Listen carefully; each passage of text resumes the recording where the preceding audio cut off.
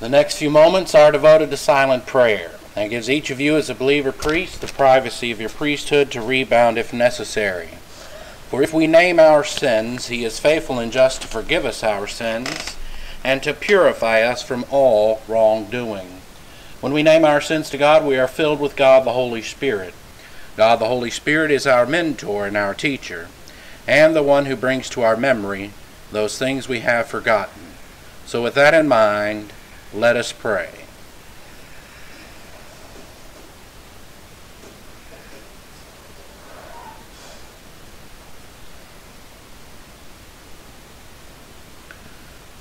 Father, we thank you for the wonderful privilege and freedom to assemble ourselves together for the purpose of learning your word. May God the Holy Spirit enlighten us, and may we have the concentration necessary to assimilate this portion of the Word of God into our stream of consciousness. We ask this in Christ's name. Amen. I have an article here from California. Many schools are sending notes home to parents, telling them that they are fat. Lauren Schmidt, a registered dietitian, starts the school year by checking out the weight of hundreds of preschoolers in the San Fernando Valley. Quote, "We look at growth charts and percentiles, and when a child is at 95% of their, we can look at weight for age or weight for height. That child would be considered obese," she said.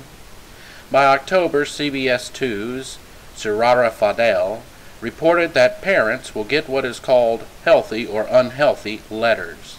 Kids call them fat letters. Schmidt said out of the 900 2 to 5-year-old children she looks at, roughly 200 are listed as obese. We let the parents know in a gentle fashion, but we also send out a ton of handouts to try to help the family, she said. Experts said 19 states around the country are cracking down on childhood obesity with similar letters. Every year, there are a few phone calls from parents who are upset, said Schmidt. Many districts in Southern California, such as Riverside County, choose to follow state guidelines and instead send test results of the child's body mass index to their parents. It shouldn't be a stigma. It's not a way to categorize someone. It's just showing that this child has increased risk to be obese as an adult, which then could lead to quite a few chronic diseases, said Schmidt. The dietitian said the goal is to empower and educate parents with the tools to make healthier lifestyle choices for their children. Since when was school a health clinic? We're losing our freedoms.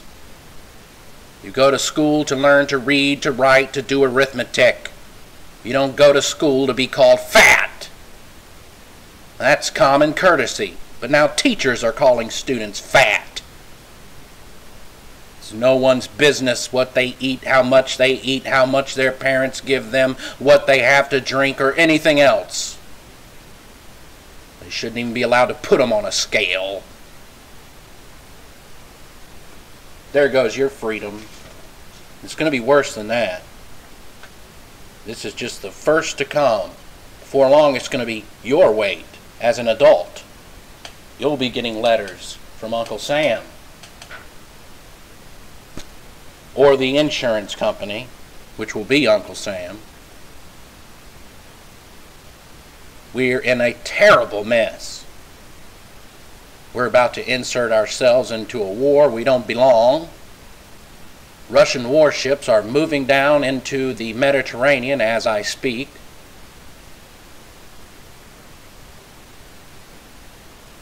And if any time is good for an attack from Russia, now is good. They know who Barack Hussein Obama is. Vladimir Putin is a professional. He worked as a KGB agent. He's a communist. A ruthless communist.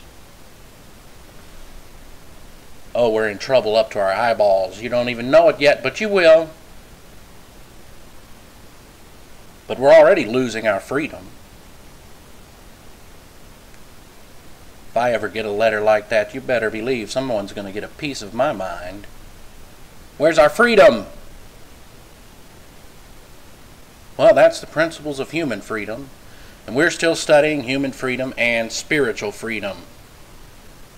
Freedom is the status of human volition as the cause of human function. Live and let live is the principle of freedom. To live and let live. Most believers don't follow this principle anymore. And that becomes a double-type sword, and we'll note that in a moment. Freedom is exemption from necessity apart from human consent. Freedom is self-fulfillment. Freedom is exemption from arbitrary control and exploitation. Arbitrary control, body mass index.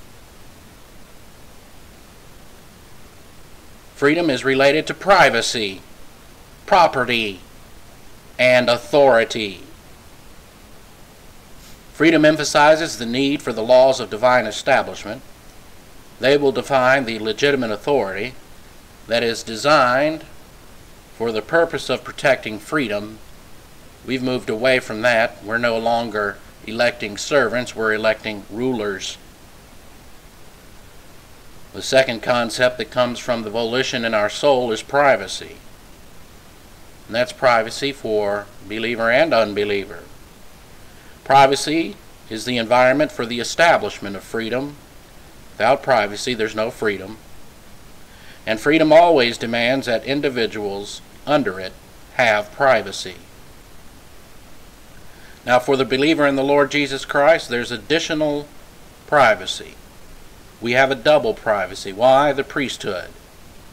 1 Peter 2:5 and 2:9, as we studied before. We are a royal priesthood. As such, privacy becomes part of the royal family honor code. When privacy is violated, you have violated privacy double time when it comes to the believer. Freedom includes the right to possess, enjoy, benefit, or to make profit from the acquired things of this life. That is the true concept of property. Property today is looked at as something that the government can just take away without recompense. Property is defined as the sum total of one's possessions. That's why any type of property tax is evil.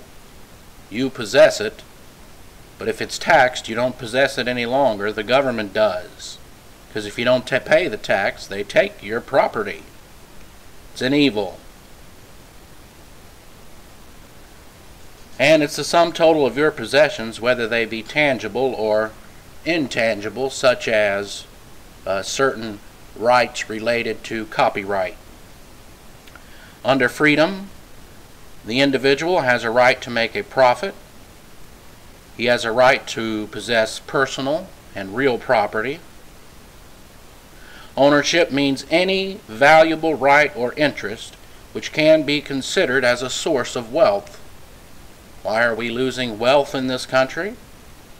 Because we've lost the idea of the importance of property. Freedom includes authority. I heard on the internet some guy talking about how he would like there to be anarchy. He was using the wrong vocabulary. He was really off base in terms of the vocabulary. He was talking more like a libertarian. But freedom must have authority. You can't live under anarchy. That is a tyranny in itself, an antithetical to tyranny, but it ends up people just doing what they want. That's a tyranny in itself. We do have the concept of authority under the laws of divine establishment. That includes your volition, marriage, family, and nationalism or government. You have authority, for example, over your own volition. The husband has the authority in marriage. The mother and father, or with whomever the child lives, is in authority over the child, and that makes up the family. And then nationalism, those in government, law enforcement, etc. they have the authority over the populace. So here's the great principle that Colonel Thieme brought out. Authority without freedom is tyranny. Freedom without authority is anarchy. Both are horrid. We must have the rule of law, and it is best if it's under the laws of divine establishment.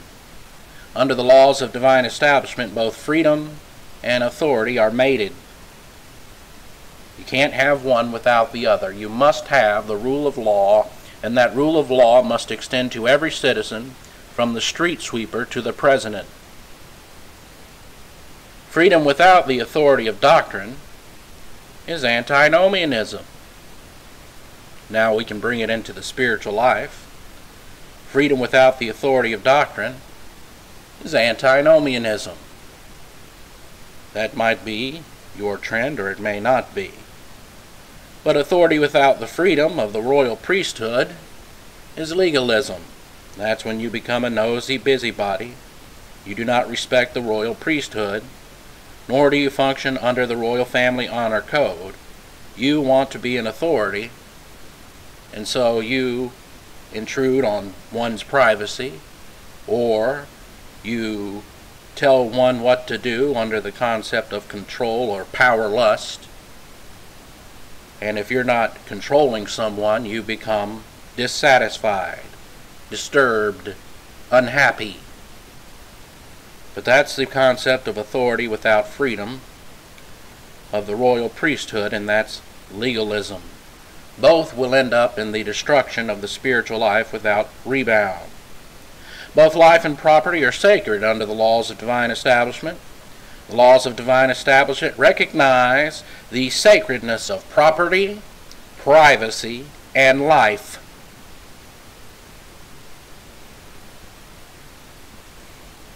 Human volition cannot exist or be effective, or human freedom cannot exist or be effective, apart from human responsibility.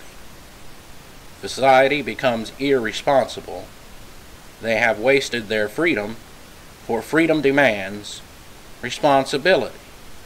And the freedom of a nation is no more effective than the morality, the virtue, the integrity, the sense of responsibility of all its citizens. We've lost out on our moral values, as it would go for both believer and unbeliever. We've lost out on virtue and integrity, and a lot of people have lost their sense of responsibility. That's demonstrated by all of the fathers who are deadbeat dads. They have no responsibility or no concept of responsibility. Freedom and authority must coexist on the basis of integrity. The virtue and values attained by a nation in any given generation of history, the values being passed down to this generation, my generation and younger, being passed down from even the older generation, these values are not values at all. A lot of them are false values of pseudo-compassion, pseudo-tolerance, but it is tolerance of that which is evil and intolerance toward that which is good, which would be divine establishment principle. There are two enemies, humanly speaking, of freedom to the national entity.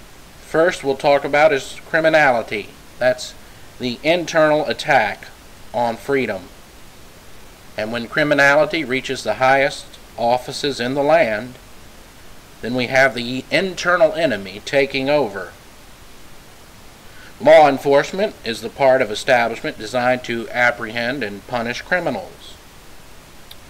Once that person is convicted of a crime, they have no rights under the scriptural view of law until they've served out their sentence.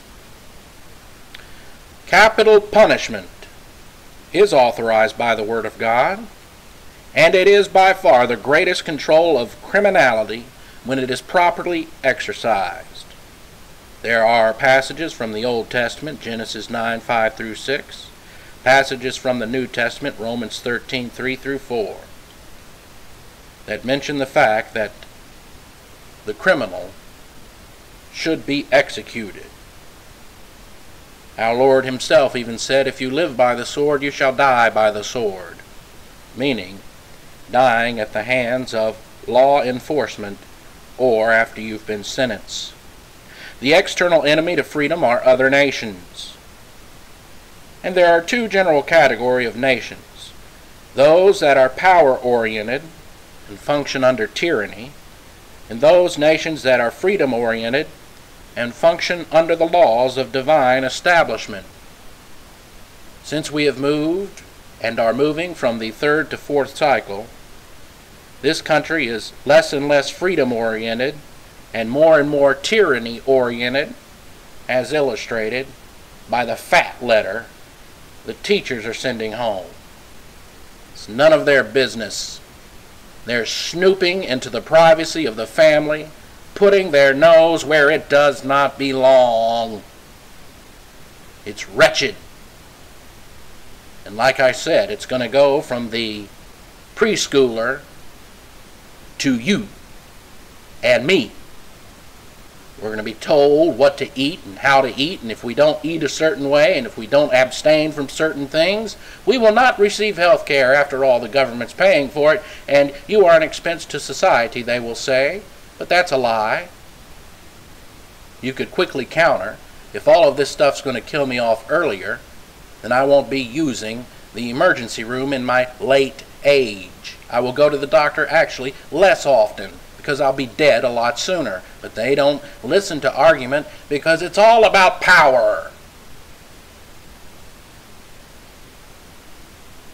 And a lot of people will say, oh, this is great, this is good. It is human good and it is evil, and it infringes upon your freedom and my freedom. We've never been at this point in our history before. Never. We're destroying ourselves from the inside already. Now all it's going to take is an attack from another country, and they'll just be able to push us right over. We're already soft. We wouldn't even know what we're fighting for once our freedom's gone. What are you fighting for?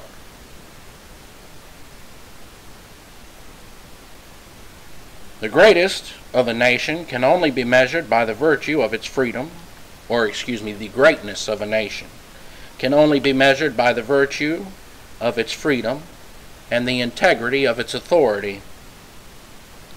Psalms 119:45, as we've studied, and I will seek freedom, for I seek your doctrines, O God. John 8:32, and you shall know the doctrine, and the doctrine, truth, shall make you free. Galatians 5:1, it is for freedom that Christ has set us free. Therefore keep standing fast, and do not become entangled again in the yoke of slavery. In this context, speaking to Christians, it refers to the slavery of the arrogant skills, the slavery to legalism, the slavery to any type of activism or crusader arrogance, and even the slavery to the dictates of the old sin nature, whichever trend you have. Galatians 5:1 is specifically dealing with legalism, but each trend has a slavery to it. Under antinomianism and your frantic search for happiness, you're enslaved to something: drugs, alcohol, sex, whatever. Freedom and equality cannot exist. We've studied that, and I've told you how the only time freedom and equality can exist is in God's plan. But humanly speaking, freedom and equality cannot exist. Any attempt to make mankind equal in terms of income and possessions is a part of socialism, and it destroys an economy. And that's easy to understand if you were to simply put it this way. Let's say everyone tonight won $100 million in the lottery. Everyone in the whole country. Tomorrow, when you go to Walmart, no one would be at work. Why? They all have $100 million. When you go to get your hamburger, nobody will be flipping it. Why? Everybody has $100 million. You'd even go to the fanciest restaurant they have. Nobody there. Everybody has their $100 million.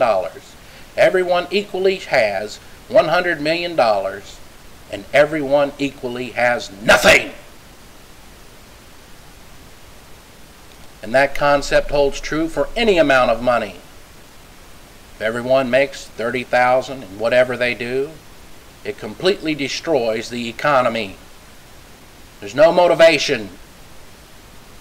Take you 5 hours at a fast food place.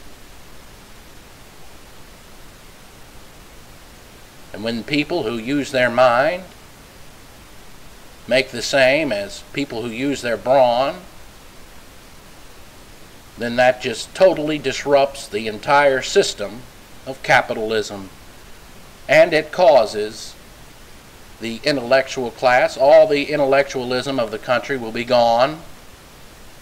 Everyone will be walking around like a dumb robot. Nobody will want to work or do their job because they all make the same. They can't go ahead. They can't go backwards.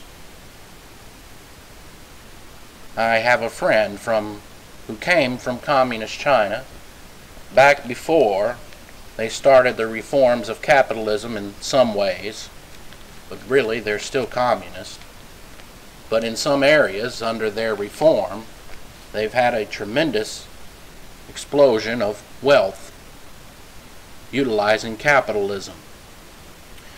But he didn't come out of that era. He came out of China before these reforms really went into place and started to make a difference.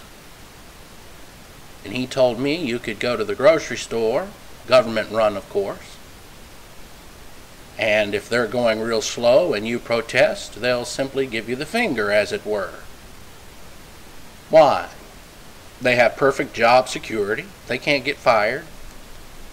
So they just talk and laugh, and if you need your eggs on top instead of on bottom, too bad, so sad. That's the way they're going to do it. And the grocery bagger is just as high on the chain as the doctor. And the truck driver, he told me, was really one of the things that they looked up to because it was a dangerous job due to the roads they have there. But he made the same. So under communism, everybody was looking up to the truck driver because he had a challenge of driving up a dirt road that has a steep incline and 5,000 feet straight down. But nobody looked at anybody in terms of you're going to get ahead in life, etc. So everybody made the same. Everybody had job security, as it were. And when China realized they were about to fall apart and have a revolution of their own, remember Tiananmen Square? Shortly after Tiananmen Square, they knew they had to do something or they would end up just like Russia. So they quickly implemented capitalistic reforms. Ever since, their economy has been growing at about an average of 10% a year, so fast that they're catching up with us in terms of total economic output. But they should be. They have a billion people, over a billion people, 1.3 billion, a billion more people than we have.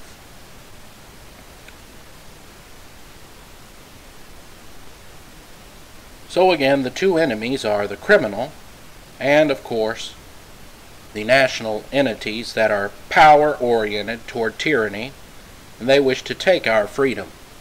But we've so destroyed ourselves, when the fifth cycle comes, they'll just knock us right over. Freedom can neither guarantee nor manufacture equality in the human race. Some use freedom to advance under the principle of self-determination. Others use their freedom to retrogress, to end up in some type of penal institution. And as a matter of fact, there's going to be no equality in heaven for all eternity. So that gives you an idea of what God thinks of equality. It's not important. In fact, there are going to be winners and losers in heaven. There will be those who will rule in the millennium over 1, 2, 10 cities, 100 cities, rule over a special city, rule in Israel with our Lord. And then there will be others just walking around in, as it were, a naked resurrection body. Don't take that literally. But they will be there with no reward, no city, no nothing, except eternal life. They'll be happy with that, and that's all they'll have. And for all eternity, there will be that distinction. So it comes to mind the importance of living your life in the light of eternity, in terms of your spiritual life. To stop dwelling on those things that are temporal. Of course we have to, since we live in the world, but not of the world, but we do live in the world. We have to function under a temporary status. This is where we are now. We have to work, etc., do whatever modus operandi we have in life. But at the same time, we can think about eternity. And eternity is an awfully long time. We might spend all of our time thinking about the wealth we could accumulate on this earth. And it's possible, even still today, in this country, at least today, to accumulate some wealth somehow, through your smarts, by doing something. And that's fine. But if that accumulation of wealth is on your mind so much that it interferes with your study of the Word of God, that it interferes with you rebounding when necessary, that it interferes with your relationship with God the Father, God the Son, and God the Holy Spirit, then you've latched on to what is temporal, and you've exchanged your eternal inheritance for a mess of pottage. And if you end up with $100 million, you have one big mess of pottage, and that's it. Because in eternity, well, you don't take that 100 million with you. Even if they were to be stupid enough to dump it in your grave, it's not with you. It's with your rotting body, and the money too will be eaten up. That's temporary. And there's nothing wrong, again. I don't want you to get the idea you shouldn't try to gain some type of wealth, and I'm not even saying it's not fun to gain wealth. It's absolutely fun to watch money make money. It's one of the fascinating things about capitalism. Not only fascinating, but very fun. And you could become very wealthy and at the same time execute your spiritual life, but it's rare because few people pass the prosperity test. But it happens occasionally. So if you aspire to be wealthy, that's fine, as long as it does not get in the way of Bible doctrine, as long as you can retain your integrity, as long as you can retain the idea and the concept of living your life in the light of eternity. Because that wealth becomes meaningless when you gauge it against 5 trillion years. You might have that wealth, you might become wealthy at 40 and have that wealth until you die at 80. You were wealthy for 40 years, big deal. Or you might get even as wealthy as Solomon, though doubtful. But one thing Solomon didn't have was an airplane, I'll tell you that. We can have airplanes. That's something I'd like to have. If I had enough money, I would have myself an airplane or two. Or even a Cirrus jet made by Cessna. One of those small ones. Excuse me. The microphone fell. It got excited listening about the new airplane we're going to get. But all of that's temporary.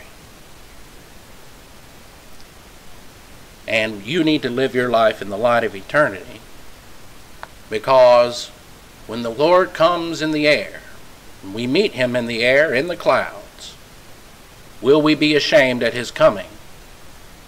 Will we be ashamed as we go through the evaluation throne? If all you did your whole life was worry and toil about money, See, if you have a lot of money, you worry about keeping it. If you don't, you worry about acquiring it. That's the human standard. The spiritual standard is to be ye content with what you have. If you can be content whether rich or poor, sometimes it's much more difficult to be content when you're rich than it is to be poor, because a lot of other problems can come into play, especially if you're any type man. All the women want money. So suddenly a 70-year-old man becomes attractive to a silly 20-year-old, and of course a silly 20-year-old is attractive to a 70-year-old man. Any woman to a 70-year-old man becomes attractive, just about. And so they have problems in relationships as a result of their money. Or they have problems with their relatives because they all think that because they have money and they worked hard to get it, that somehow the relatives who did nothing should have a piece of it. And even if you gave them a piece of it, they would resent you for it. You can't buy love. You might as well get that out of your brain, if it's in it. I'm not speaking to anyone in particular. Unless it steps on your toes, and yes, I'm speaking to you in particular, but I don't know. Can't buy love. And if you win the lottery and you give it away, which is fine, it's whatever you want to do with it. I know what I would do with it. I would give a lot to T&P, give a lot to my own ministry, and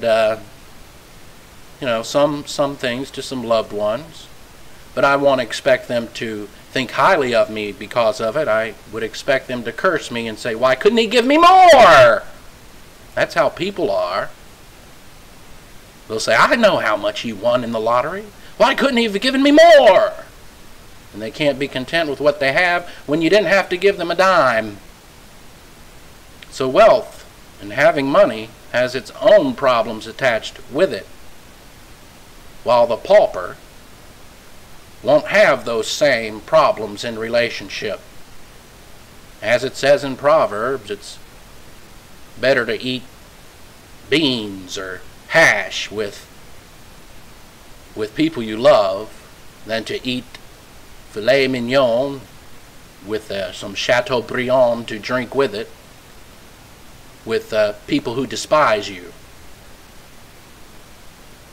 So we have to keep in mind always the concept of living your life in the light of eternity, because we do have a spiritual freedom, and if you use that freedom without throwing it away, without turning to your mess of pottage, you will have eternal rewards that last forever and ever and ever and ever. And for those who do not make it, they'll be able to walk through the hall of records and see put on escrow for them what they could have had. But this isn't your motivation, not the rewards. You'll receive them in order to glorify Christ. Your motivation should be pure, and your pure motivation comes from your love for God and reciprocity. So freedom is a reality in human terms, but equality is a myth. For the function of freedom guarantees inequality. Equality is a device used by the arrogant and the disoriented person. And force equality is not only the policy of tyrants, but it is the basis for Satan's eschatological, cosmic diabolicus. In other words, if you believe in redistribution of wealth, if you believe in socialism, if you're all right with all the things that are going on in this country today, you're under the cosmic system. In fact, under cosmic 2. You've become an enemy of Christ even as a believer. That's mentioned in 1 John. One day we'll study the fact that in the church age, the enemy of Christ, or the enemies of Christ, are actually believers. So forced equality is the policy of tyrants.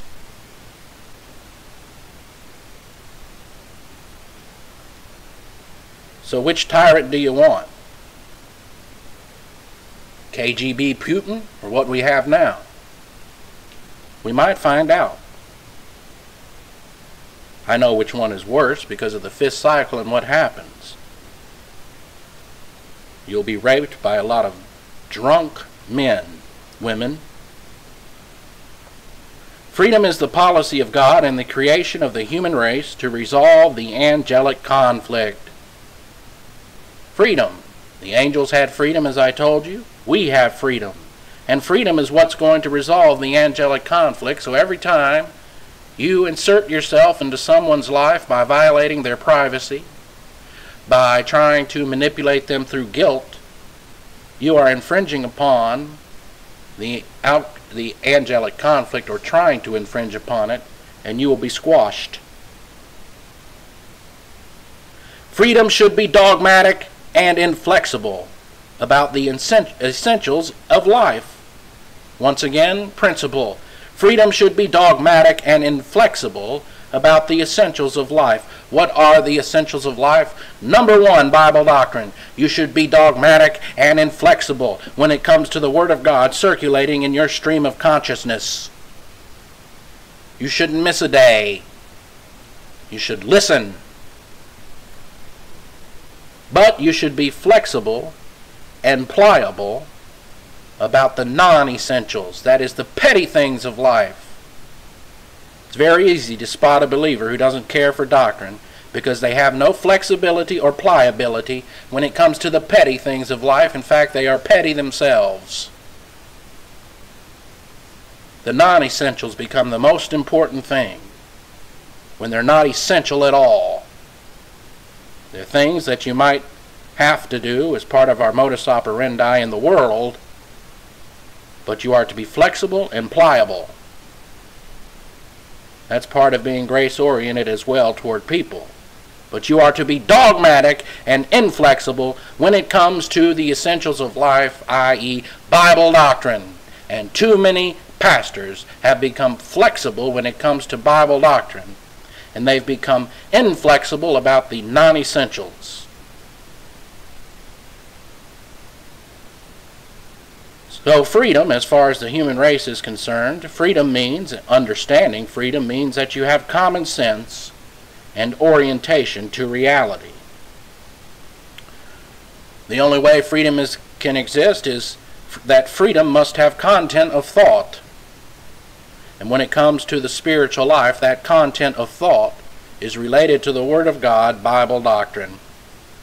So there are two kinds of freedom. There's the establishment freedom and spiritual freedom. The first freedom is human, and that's temporal. It's first for us anyway, and that's temporal. And that's part of establishment freedom. Establishment freedom is the heritage of physical birth, beginning with the imputation of human life at birth to the soul.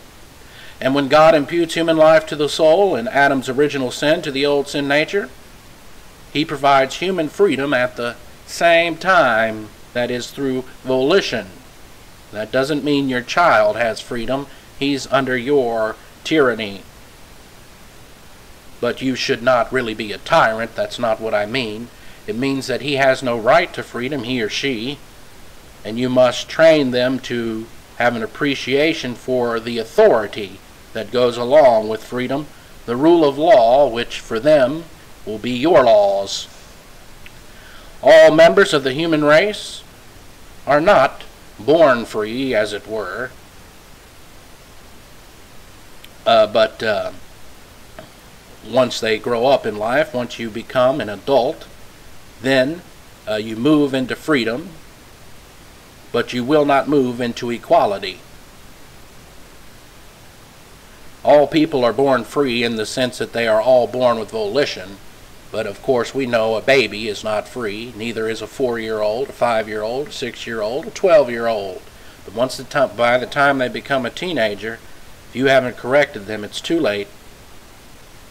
So under the principle of freedom, slavery is wrong. One of the things that has haunted this nation all the way through its history is the fact that we participated in the social evil of slavery, and it's wrong. Mankind was created by God. He was placed on this earth, and we are here to resolve the angelic conflict. As a result, we have freedom. We have establishment and its protection, at least during the times when we are functioning as a client nation to God. We're losing that now. So, what does mankind have in common with the angels? Are we equal with the angels? No, not yet. In fact, we'll be above the angels at the resurrection. Right now, we're way beneath the angels. Positionally, we're above the angels, but we don't realize it until the resurrection. So we're not equal with angels. We can't zoom around at greater than light speed and go to and fro, and we don't have their intelligence, their frame of reference, or anything like that. The only thing we have in common with the angels, and even with the fallen angels, is volition.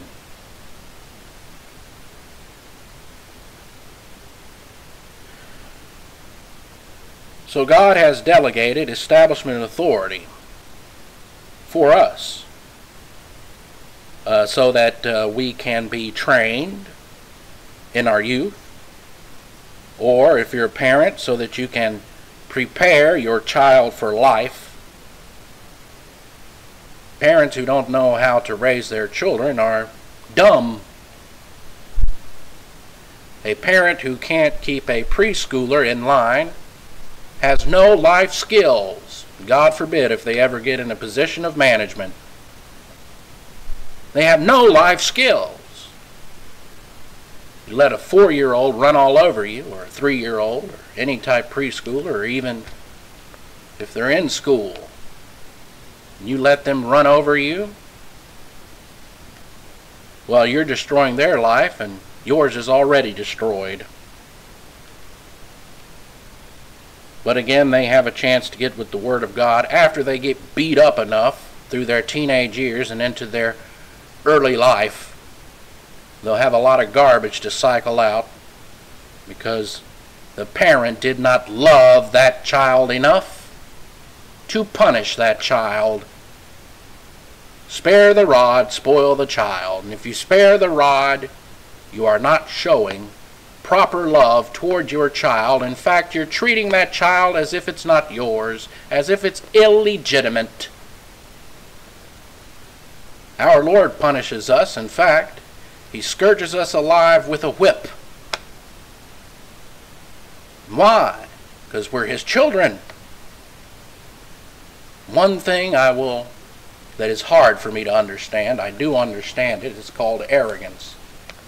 But one thing that is very difficult for me to understand is for those who have children, for them to think that they can lose their eternal life.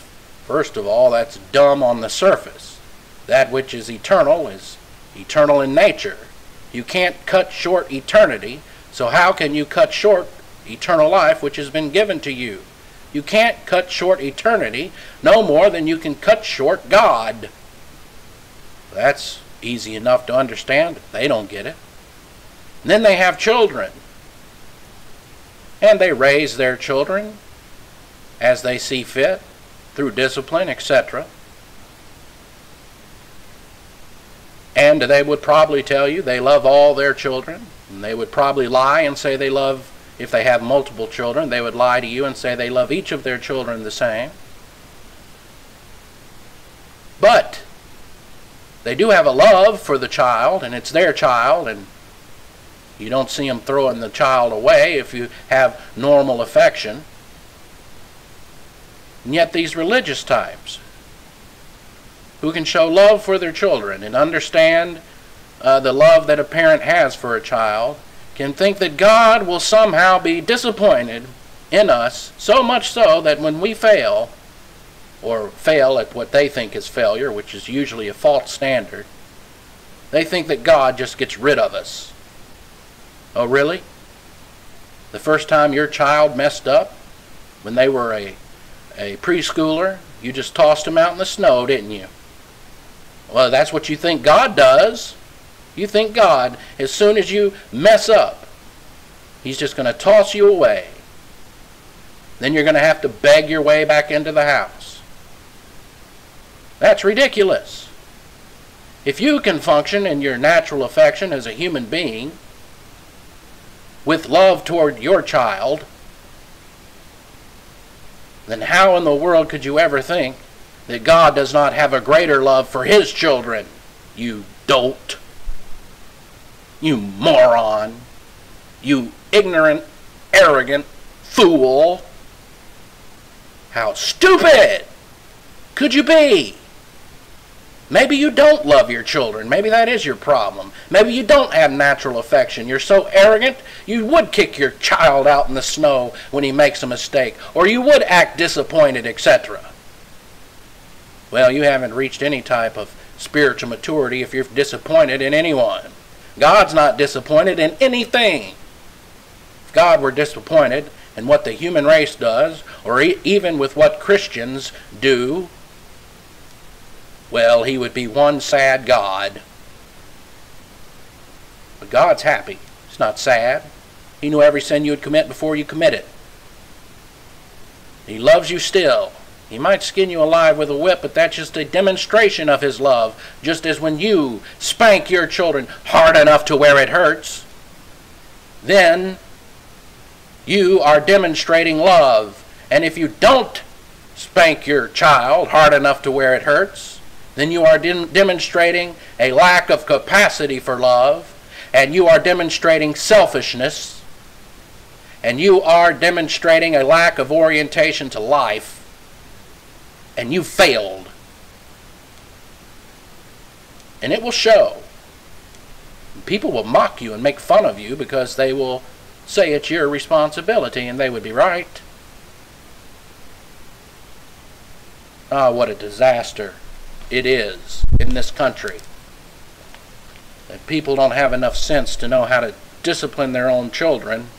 And what another tragic disaster that believers can't understand eternal security. That's the most simple doctrine in the world to understand. That shows you that experience teaches you nothing. The experience of you having a child and loving that child taught you nothing.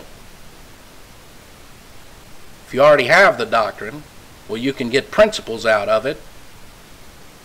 For I can definitely understand, if I can love my son as much as I love my son, then how much more does God love me as His child? And I never go around with the guilt complex, and I never go around thinking that I've disappointed God, because you can't.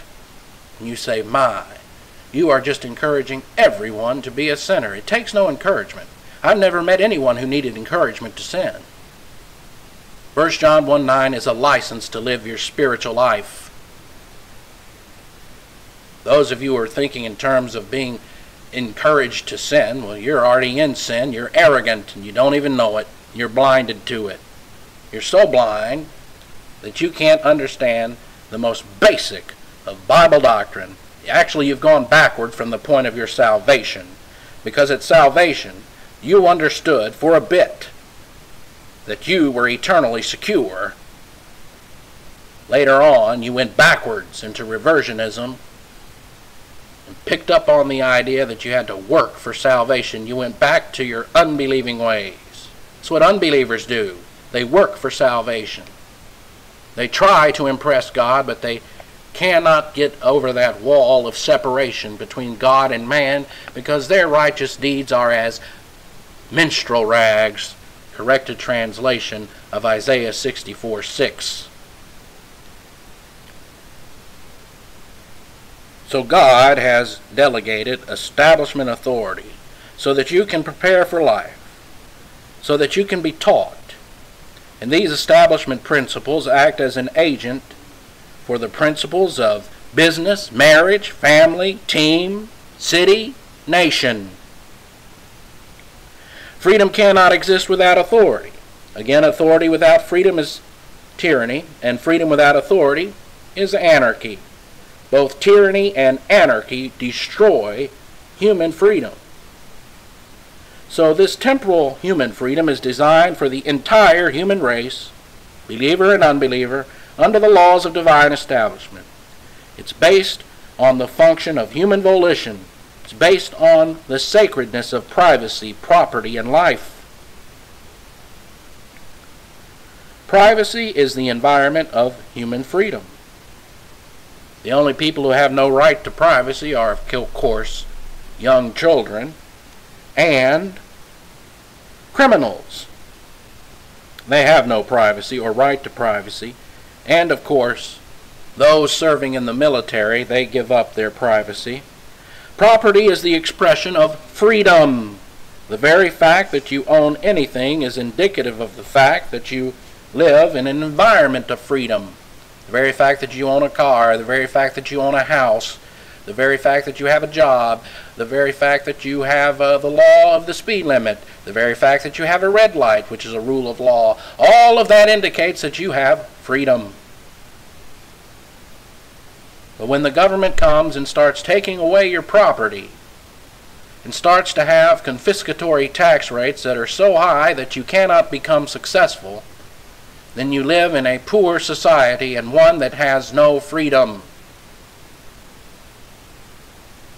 Believe you me, we live in a time that the insecure politicians will use a crisis in order to steal your freedom and your income and your property.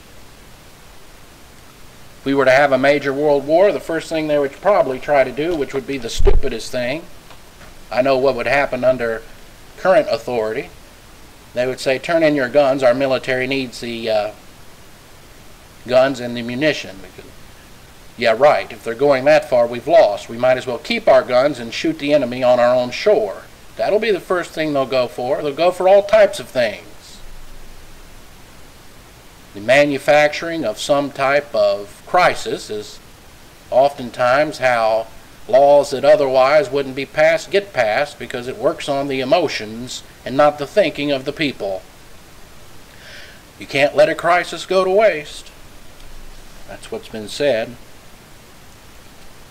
Believe you me, they will not. And our country's in crisis, and they don't really have to manufacture it. So property is the right to possess, to acquire, to benefit, to make profit, and from acquired things in life. Property is defined as anything subject to ownership. Ownership is the manifestation of human freedom. Ownership in the broad sense is any viable right or interest which may be considered as a source of wealth, whether that be property, whether that be money that you have, or a business, or anything that you own. Life as well as property is of course sacred. We have to have life in order to exercise and function under the principle of freedom. So the laws of divine establishment, as found in Romans 13, 1 through 10, recognize the sacredness of privacy, property, and life as a means of functioning under this temporal freedom. And those who violate these sacred rights are criminals. And criminals have no right to privacy, property, or even life, that is, through capital punishment under certain conditions such as rape, murder, etc. Human freedom cannot exist or be effective apart from human responsibility, as we have noted. Well, we will continue tomorrow night in our study of freedom, and we will continue with our study of human freedom and move on from there to our most fantastic and phenomenal spiritual freedom. That freedom you have to get with the spiritual life and become a member of the pivot and turn this country around, or the freedom to throw it all away for a mess of pottage and to be ashamed at the coming of our Lord Jesus Christ.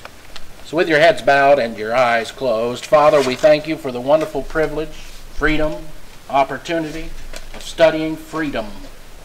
May God the Holy Spirit enlighten us and challenge us concerning what we've noted. And now unto him who is able to keep us from falling and to present us faultless before the presence of his glory with exceeding joy, to the only wise God our Savior, be glory and majesty, dominion and power, both now and forevermore. Amen.